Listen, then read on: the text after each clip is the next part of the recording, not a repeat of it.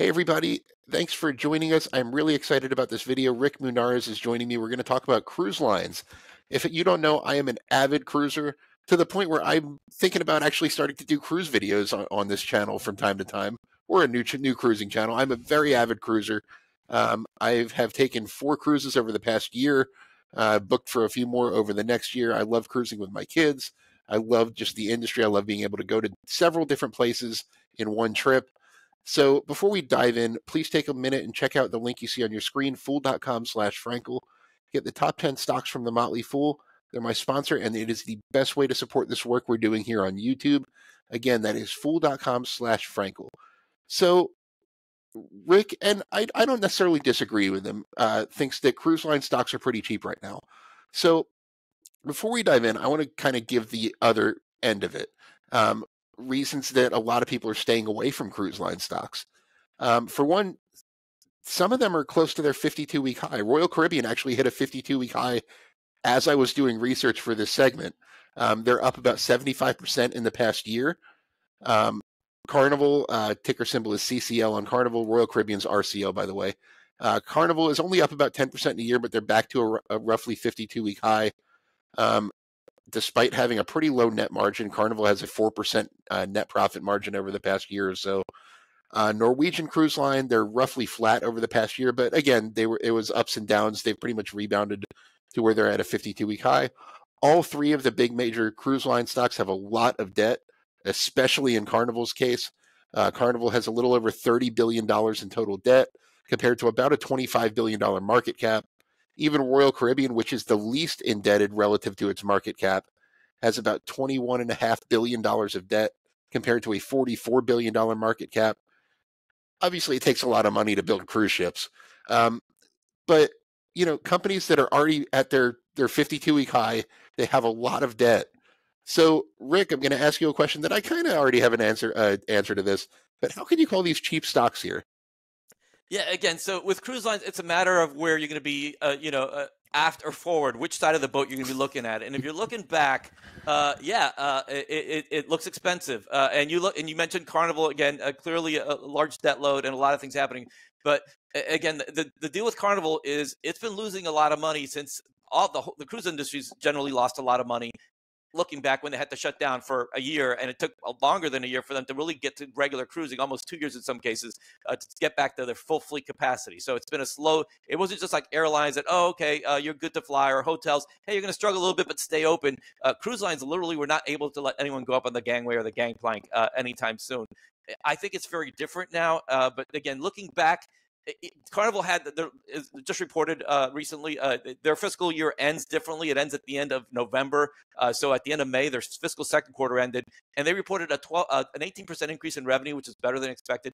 But it reported a profit, and I mentioned this only because analysts weren't expecting a profit. This is only the second quarter that Carnival has posted a reported profit since the pandemic. Actually, since even before the pandemic, late 2019, they weren't losing money. So the 2 quarters out of the last 19 have been in the red. So obviously, if you look back, it's going to be a very ugly picture. Looking ahead, and I mean even looking to the right now, very exciting to me. Carnival, they raised their guidance. So even though this is a company that's lost money almost every single time in the last 5 years, they basically said, hey, we're not expecting to earn $1.18 a share this year. And that is basically breaks out to about 16 times trailing earnings. It was actually a lower multiple of 14 or 15. The stock has moved up in response since the good report. And if you look ahead to next year, which is analysts has 13 times analyst estimates earnings, which is great on any level. But then you think about the fact that, hey, this is a company that they've actually beaten analyst estimates each of the last 7 quarters.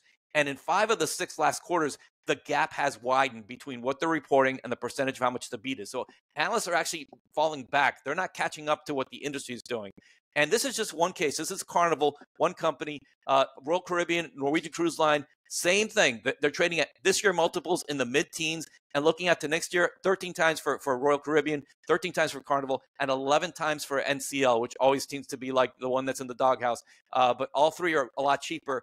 But as Matt, you mentioned, there's debt. And because there's a lot of debt, a lot more debt than liquidity, this means on an enterprise value basis, instead of the market cap, that we judge PE ratios, the multiples are much higher. But to me, it's a very attractive time, especially when companies are doing a good job of paying down debt and earnings estimates just keep inching higher and higher with every passing quarter. Yeah, you mentioned the COVID was a extremely difficult time for cruise lines. In Royal Caribbean's case, I know for a fact they had 10 consecutive quarters of operating losses, which Yeah. is just, hotels could at least furlough a lot of their staff, negotiate with their landlords, things like that. They had some people there. I know one hotel stock I follow, they could break even with about 15% occupancy, which hotels were doing. Cruise lines were not. And just a couple other things. You mentioned the debt, and they do have a lot more debt than liquidity. Carnival today yesterday, I believe, announced that they're ordering 3 big mega ships, and it's all of these big ship orders are always contingent upon getting financing, which is a risk factor. Another thing I kind of wanted to ask you about is this surge of demand we're seeing in the cruise lines. Um, Royal Caribbean launched their biggest ship ever, the Icon of the Seas, earlier this year. They have another new ship that just launched that I'm excited to check out in September. We're on it for a long weekend.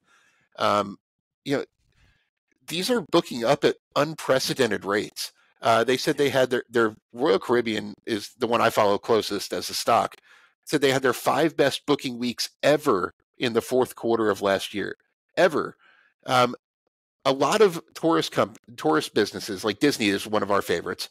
Um, saw a big spike in 2021, 2022 when things just started to reopen, and it's definitely, I think, clearly has kind of plateaued and then started to decline a little bit in terms of the post-COVID surge.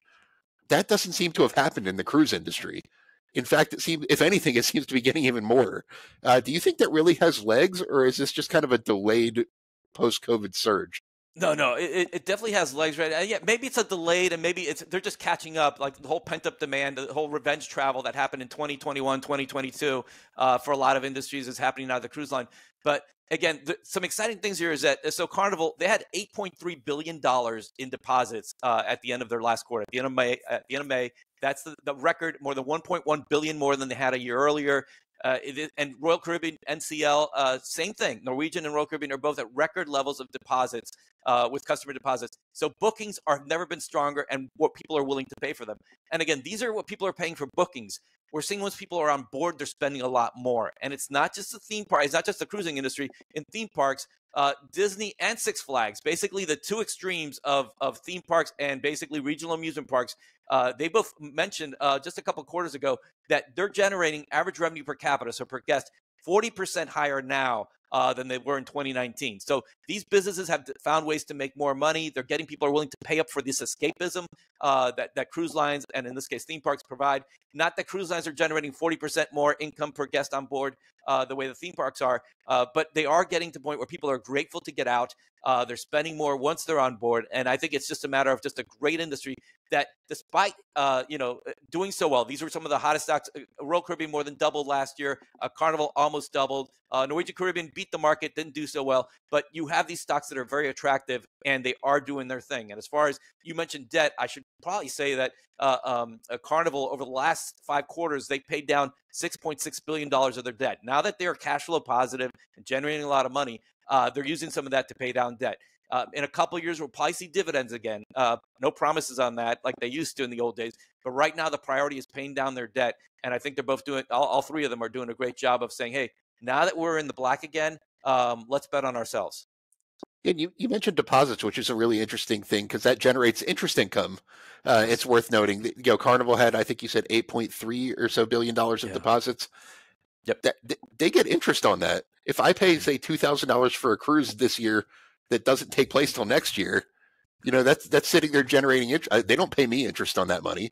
It's at the least float in more ways than one. right. I guess you can call it the float. Yes. You're right. It's the float. So, I mean, $8 billion, that's a significant amount of interest income they're getting that could be used for debt reduction or debt servicing or whatever, what have you. So real quick, before we get off here, 1, do you own any cruise line stocks? And 2, which is your favorite right now?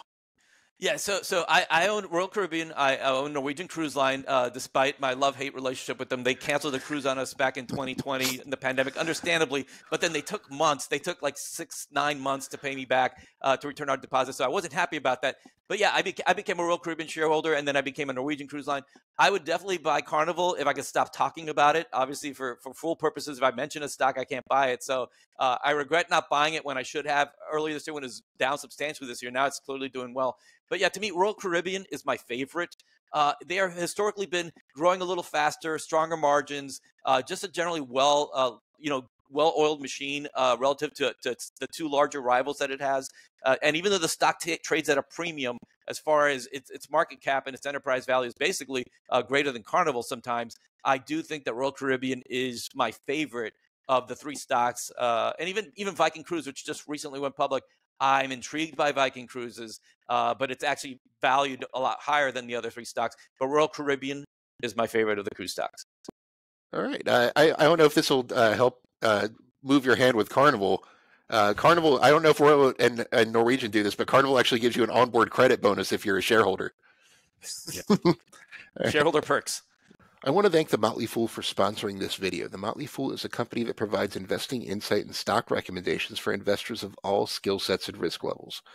You all know how much I love researching new stocks and trying to find the next best investment, so I'm proud to partner with The Motley Fool to bring you 10 stock picks from their popular product, Stock Advisor. Stock Advisor has beaten the market by more than 4 times, so go to fool.com/Frankel to get your 10 stock picks now. The Motley Fool Stock Advisor returns are 650% as of April 16th, 2024, and are measured against the S&P 500 returns of 148% as of April 16th, 2024.